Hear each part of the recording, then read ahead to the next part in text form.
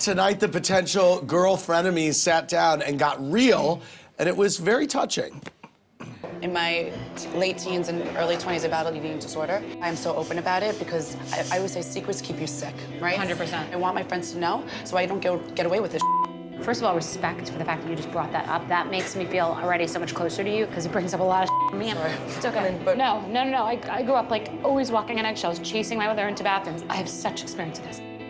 I'm really happy you asked me to have lunch so today. relieved to get to know you. I think it's really vulnerable and courageous, and I have a lot of respect for Jules for sharing this. Good for you. What made you share that with her at that moment? You know, I'm not like, hi, I'm Julianne Weinstein and I have an eating disorder.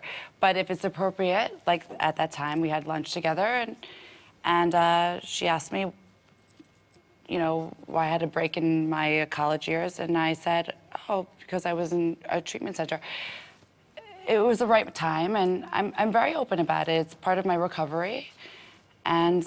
Is it something that is an issue for you every day? Does it stay with you, or where are you with it?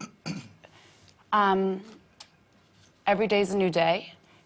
You're never cured of an eating disorder, but you live with it, and you can live a life with it, and it's really hard to talk about, but it's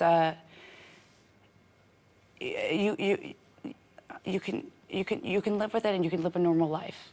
When you went on the show and the other women started talking about your size, had you planned on speaking about it on the show, or did it come out naturally, or? I knew it would be a topic. You did? I mean, right. I knew it would be a topic, but I thought it would be a positive thing.